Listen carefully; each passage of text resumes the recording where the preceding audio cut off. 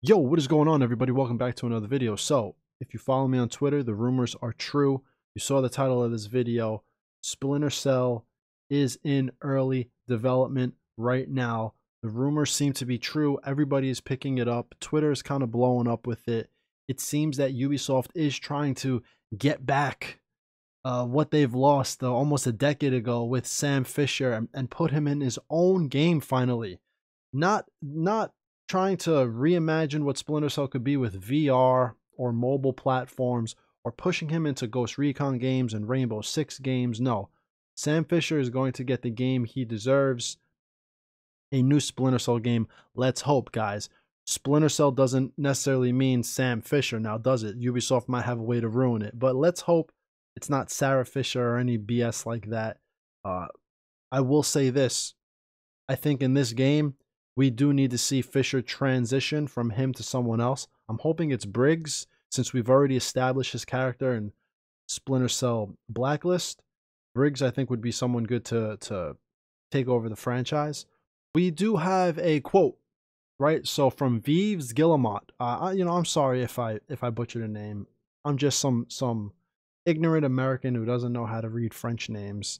You can correct me in the in the comments how to say Yves Guillemot. So he said, when you create a game, you have to make sure you will come with something that will be different enough from what you did before. I don't know how the CEO says this, and then yet every Ubisoft game is the same. It's very weird. It's almost like Ubisoft just says shit and then never does it. The last time we did a Splinter Cell, we had lots of pressure from all the fans actually saying, don't change it, don't do this, don't do that.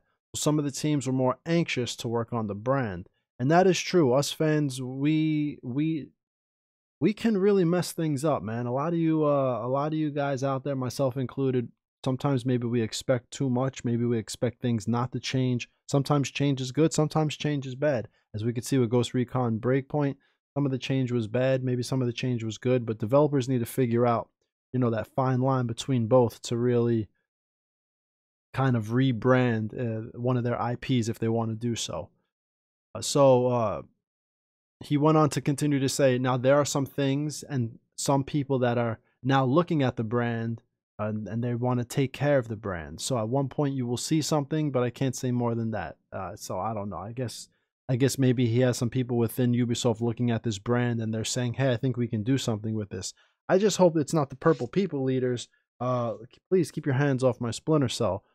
I just hope Michael Ironside comes back. I hope it stays true to the roots and the core of the gameplay. I hope they can reimagine what stealth gameplay can be in Splinter Cell.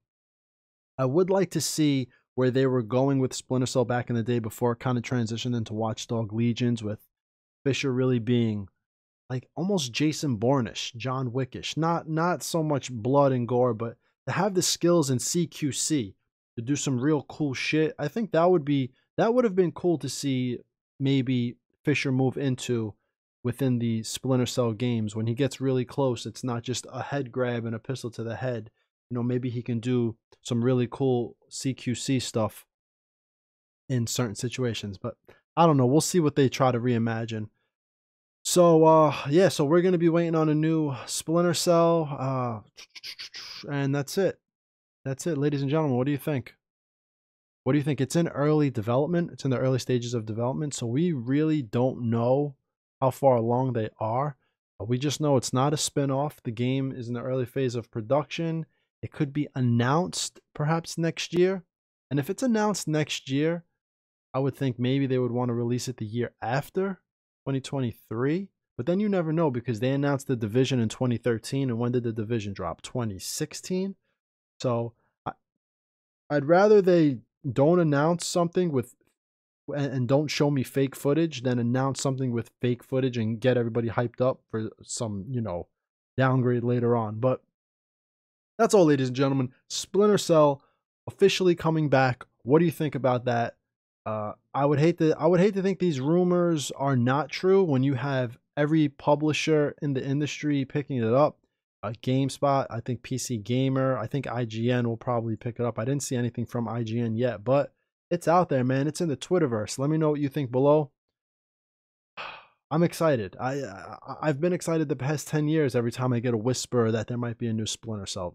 So we'll see what's up. Anyway, that's all, ladies and gentlemen. I'm out of here. Everybody have a great day, and I will see you all in the next video. All right, guys. Peace.